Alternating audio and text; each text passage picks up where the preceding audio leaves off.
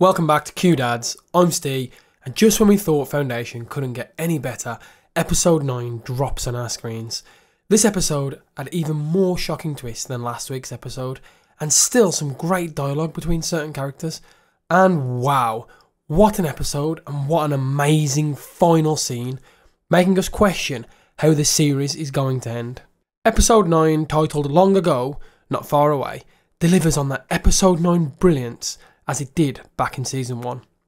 And yes, as we predicted, the episode starts with a great backstory of Demerzel as we go back 610 years to a young prince, Cleon I, the last of the Eton dynasty.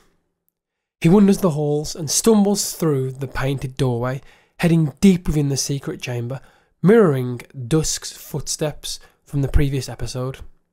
The narration of Cleon I is great throughout this scene, and explains that he's the first person down there in centuries.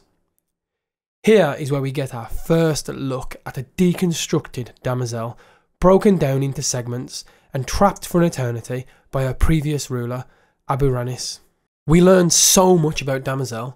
She's 18,000 years old. Her name wasn't always Demerzel, and that she was the leader of a group of soldiers back during the robot war on Earth. Not only is this scene visually stunning, but it's great to see such details they've gone to, like informing us that Demerzel faked tears for the previous ruler, a subtle detail, but one that adds character. We even get to see Cleon I as he goes through every stage of Empire that we know, and the traits they have, slowly building that trust with Demerzel. As we come to the end of this incredible opening segment, Cleon I as Dusk offers Demerzel the freedom along with a box of tools from Earth, solidifying the planet pattern was in fact our solar system. Here we get a tug at our heartstrings, as I almost feel sorry for Demerzel. She is given freedom, but only for a few seconds, as Dusk implants a device in her, preventing her from harming him. He informs her of his plan to create the genetic dynasty, and we seem to get real tears from Demerzel as she's trapped for an eternity yet again. What was that device? How did he know it would alter her capability? We assumed the box that had our solar system on was always Demerzel's, but it's clear now Cleon found it. But from where, we don't know. Could they have returned to Earth to acquire this? Following on from the chip, there was so much information to dissect in this section. Firstly, Demerzel mentions about a previous emperor having a concubine whose mind was wiped after every visit. I assume this is where Empire gets the idea from, as clearly his parents would have no need for this. Secondly, the ability to wipe minds seems to have been around for a long time, which always makes me think how much has been forgotten about the previous times, and more importantly, does Demerzel herself know how to wipe minds? As even Cleon I mentioned, his clones will have selected memories. I just wonder if Demerzel is able to mess with their minds as they grow, to force certain outcomes. I think the biggest drop of information here, in a blink and you'll miss it moment, is her ability to change bodies. Keep you from transmitting yourself out of this body. Or as I like to think of it, transferring her mind. I guess, in a weird way, similar to Tellem. Could this be some epic foreshadowing of the future? Currently, she's forced to serve Empire or Cleon I. If she was somehow able to transfer her mind though, would that chip in her back no longer force her to be loyal to Empire? Leading on from this, can she transfer her mind to a living thing? If so, is Sarith a potential target?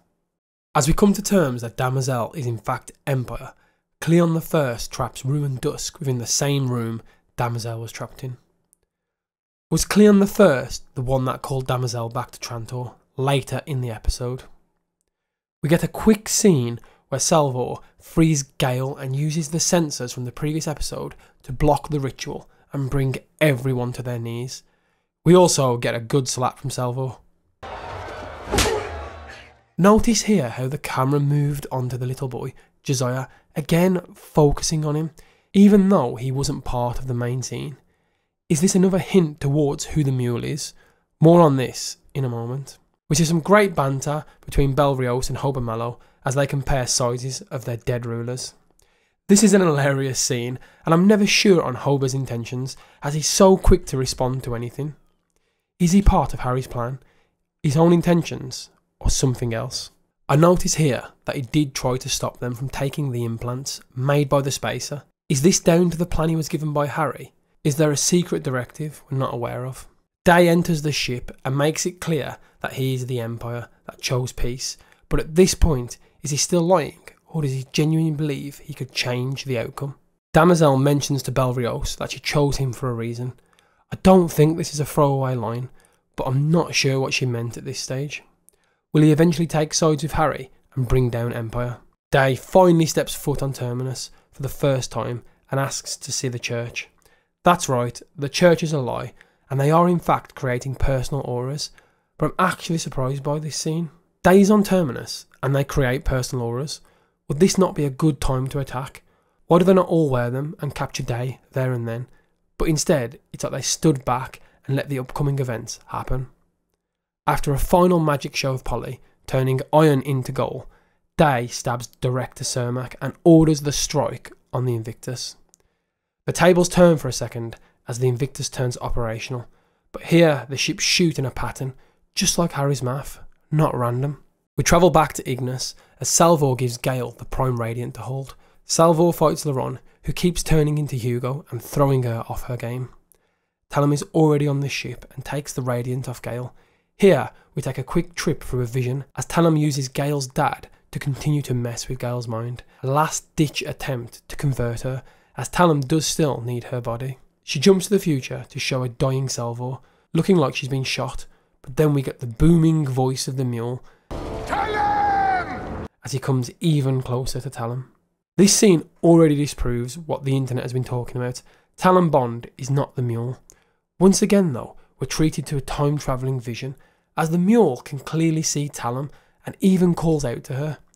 What effects will this have? And I still question if the mule is able to alter things in the past, even though Tellem told Gaal it was her own mind hurting her.